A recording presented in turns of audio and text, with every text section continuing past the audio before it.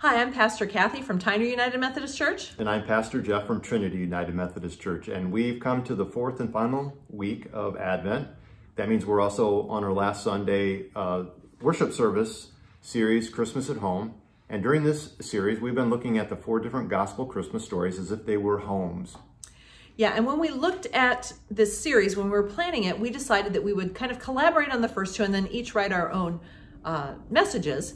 But we knew when we got closer to Christmas with more things going on that it might be better if we divided up the last 2 and each took one to preach on. So last week I took Luke's gospel and did a message on it. And this week Kathy's going to take John's gospel.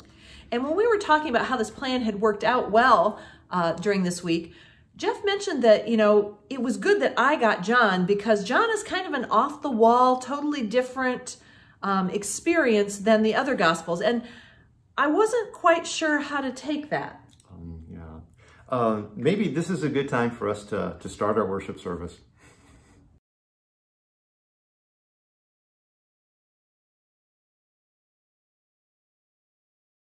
Longing for God's presence in the promised Messiah, we light this candle for the one of peace, Jesus, our coming Savior and Lord.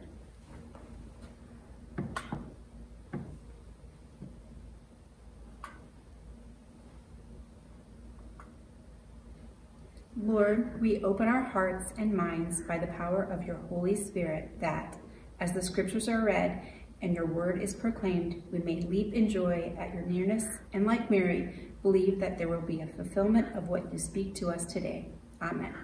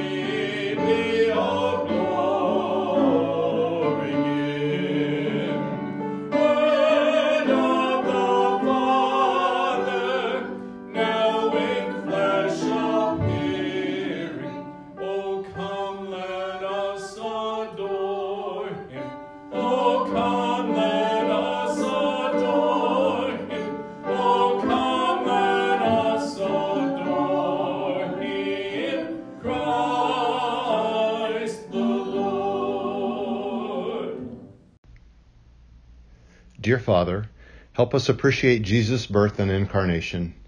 It is with awe and wonder that we affirm this mystery we can never fully comprehend. Guide us as together we seek to explore more deeply the gift of the Word made flesh. Though none of us has ever seen you, O Father, we respond with wonder and awe to the good news that your Son, who is close to your heart, has made you known to us. As we draw near the time when we celebrate the coming of your Son into the world, make us ever more aware that the Word has been made flesh and dwells among us. Join with me now as we pray the words Jesus taught us. Our Father, who art in heaven, hallowed be thy name. Thy kingdom come, thy will be done, on earth as it is in heaven. Give us this day our daily bread, and forgive us our trespasses, as we forgive those who trespass against us. And lead us not into temptation, but deliver us from evil. For thine is the kingdom, and the glory, and the power, forever and ever. Amen. Hi children, this is Pastor Jeff.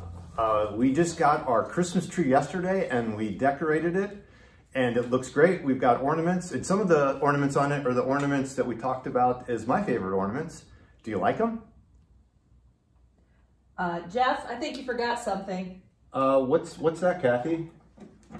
Oh, yeah, I forgot about the lights. We also put Christmas lights on the tree, and you know, without light, you can't see anything.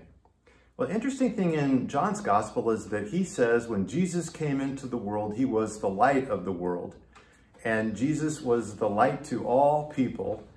And John says that we live in a world that can be dark, and Jesus brings light into it. And we need light to see things correctly. We need light to see what's right. We need light to make our way.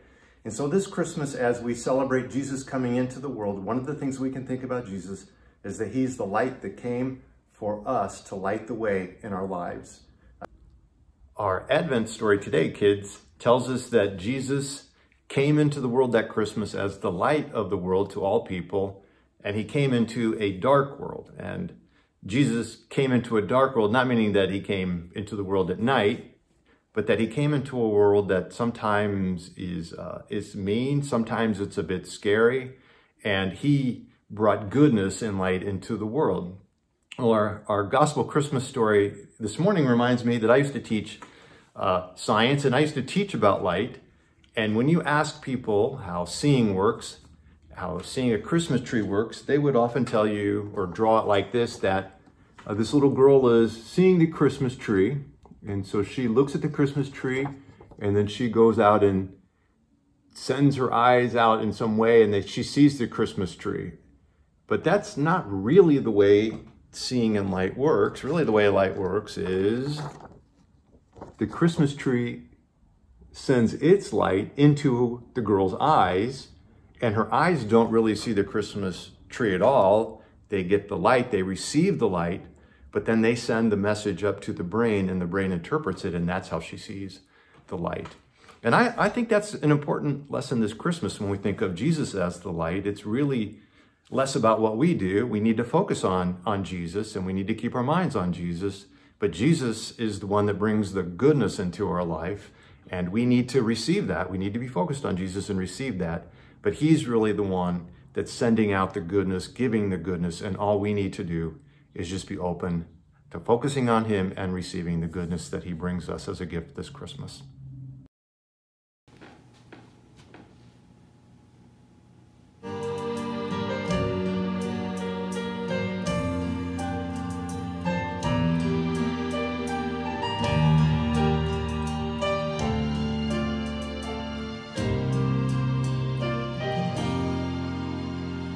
Christmas, Christmas, it's the time of the year for spreading good tidings, laughter and cheer, exchanging our gifts with the ones we hold dear. Is that really what Christmas is for?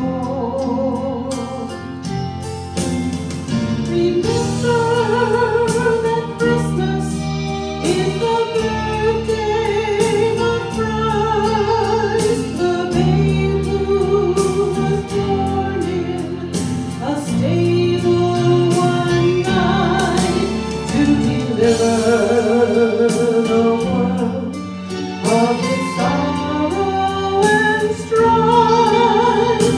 This is what Christmas is for.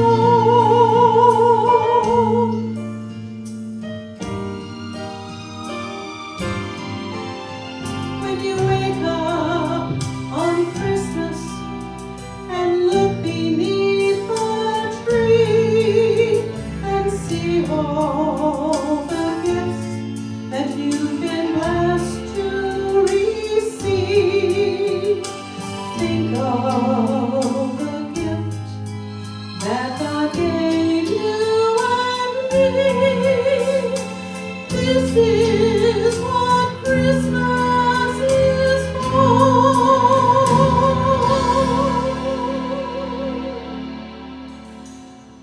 sins what Christmas is for.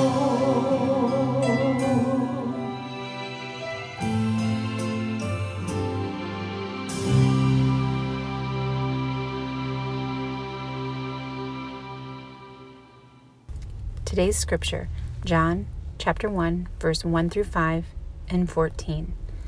In the beginning was the Word, and the Word was with God, and the Word was God. He was with God in the beginning. Through him all things were made. Without him nothing was made that has been made. In him was life, and that life was the light of all mankind. The light shines in the darkness, and the darkness has not overcome it. The Word became flesh and made his dwelling among us. We have seen his glory, the glory of the one and only Son, who came from the Father, full of grace and truth.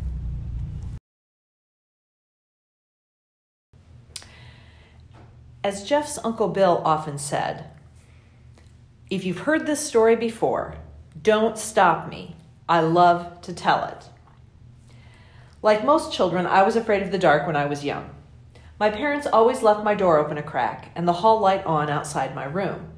However, when my parents went out for the evening, especially when my siblings were very young, they would hire an elderly couple to babysit for us. At least they seemed elderly, but they were probably younger than I am now. They were very no-nonsense. There were no extra snacks, nor extra TV shows.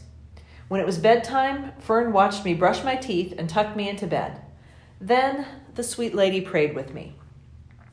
I feel as if I should put a trigger alert here or tell parents to cover their children's ears. She always said the prayer, "Now I lay me down to sleep." The lines have since been revised, but back in the day they went, "Now I lay me down to sleep, I pray the Lord my soul to keep. If I should die before I wake, I pray the Lord my soul to take."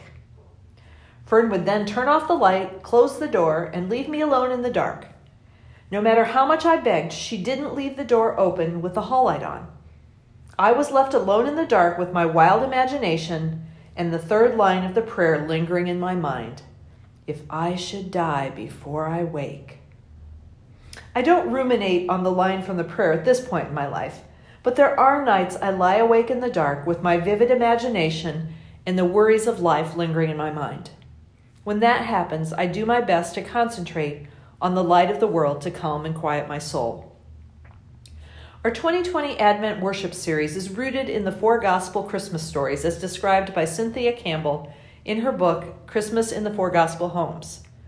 The book looks at the different perspectives of Christmas in each of the 4 Gospels and what each one can teach us. Architect Kevin Burns has illustrated the 4 gospel homes. You can see his renditions on the screen.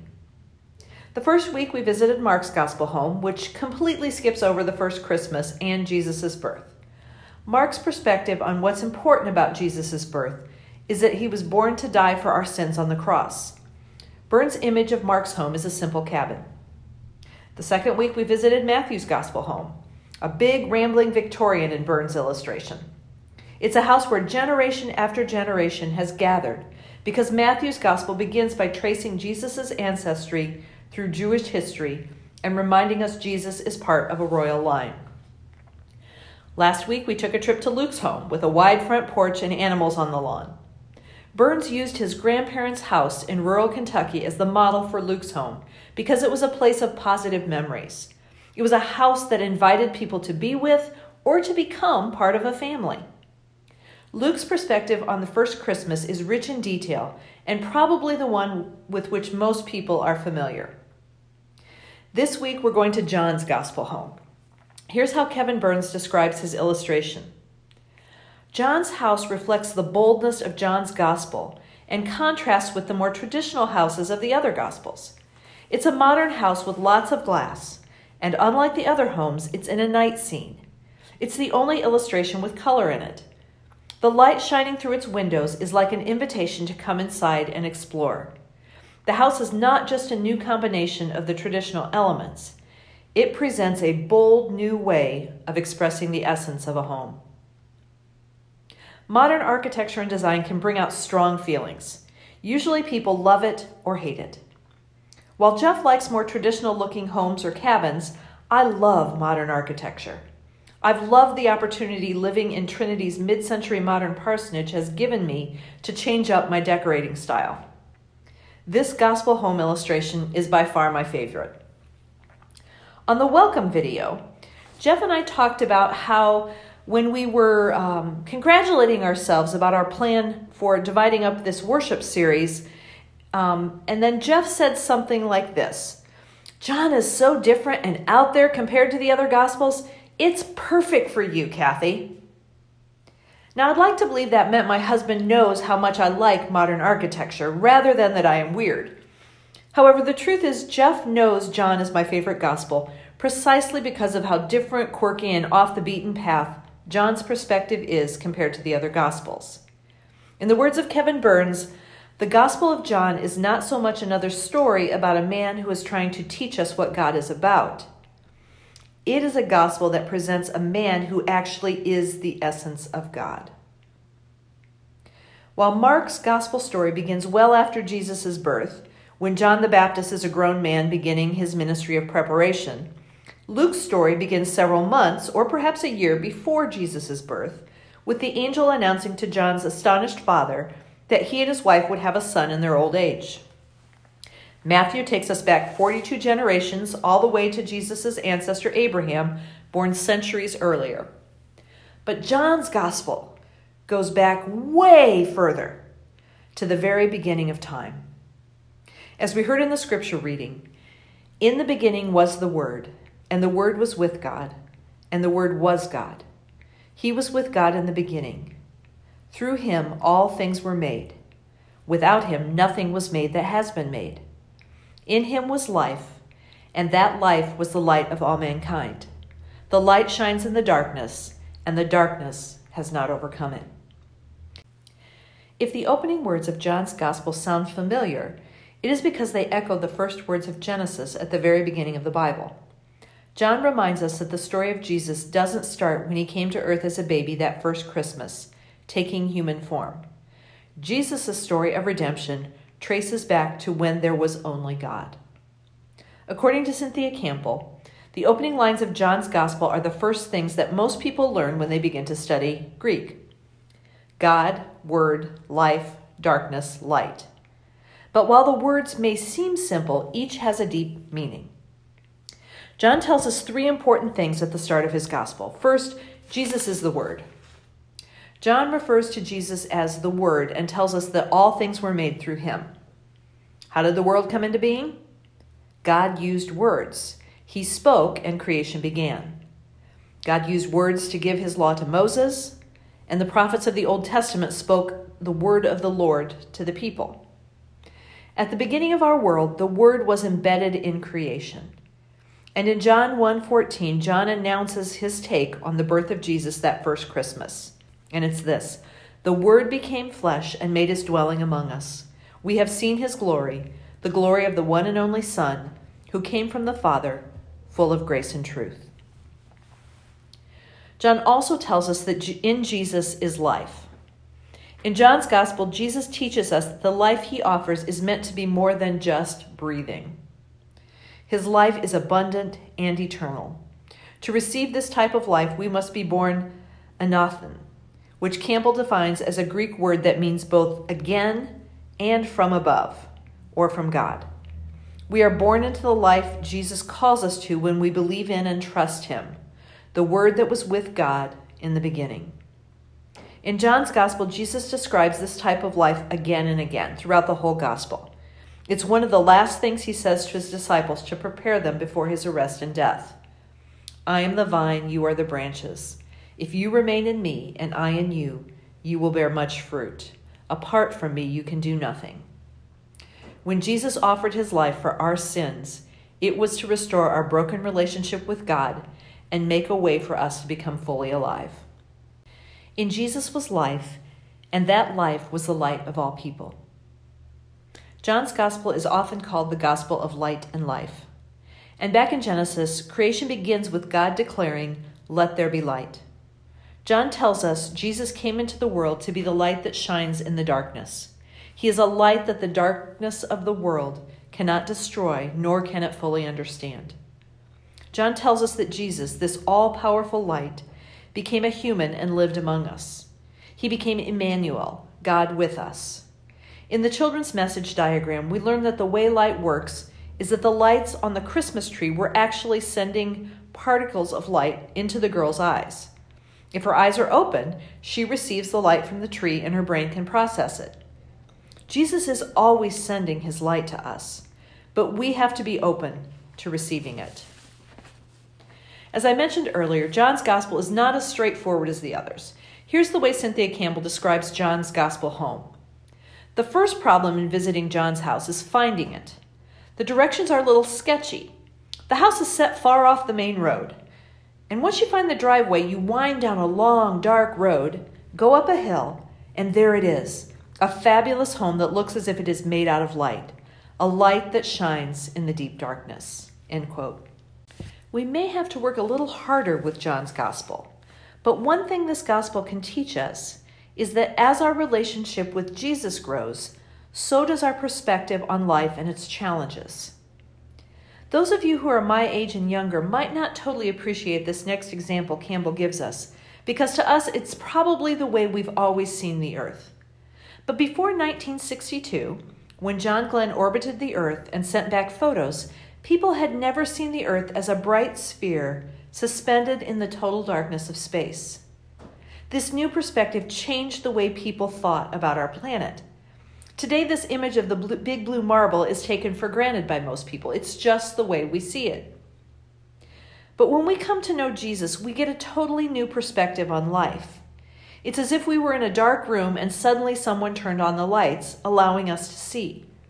We see the good parts of life we might take for granted, and we see more clearly the sinful parts of our life that need to change if we are to be fully alive in Christ. In order to embrace this new way of life, we can't be afraid to look at the light. When Pastor Jeff preached on Luke's gospel last week, he focused on weariness. The weariness of the people in Luke's gospel likely felt that first Christmas, and the weariness that many of us feel after so many months of dealing with new routines, information, losses, and restrictions. We've all been challenged to look at things from different perspectives this year. We can't begin to count the perspective shifts we've had to navigate. And that is difficult and tiring. It can make us weary.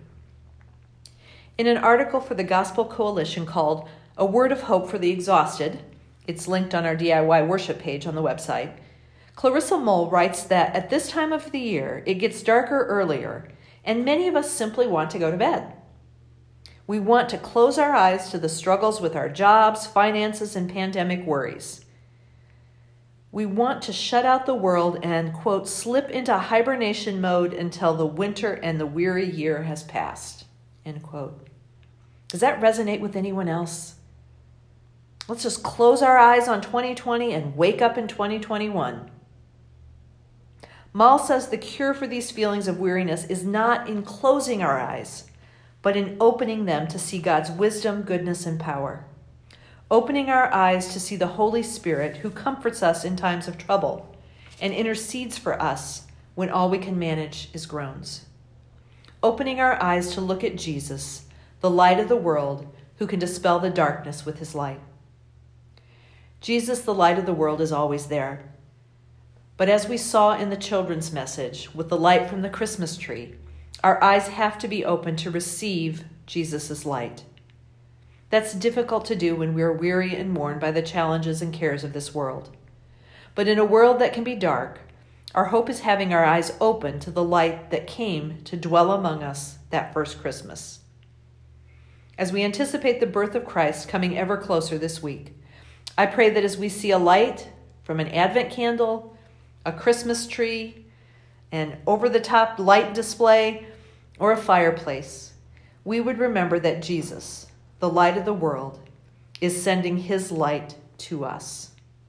Open your eyes and receive it. Amen.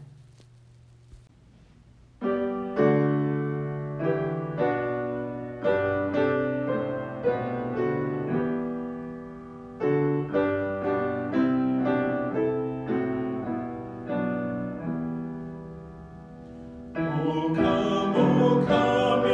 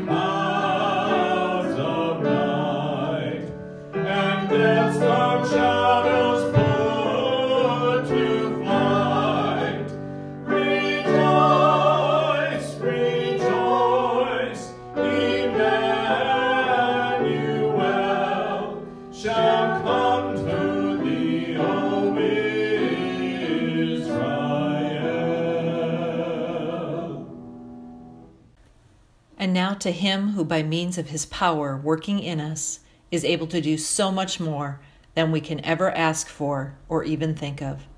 To God be the glory in the church and in Jesus Christ for all time, forever and ever. Amen.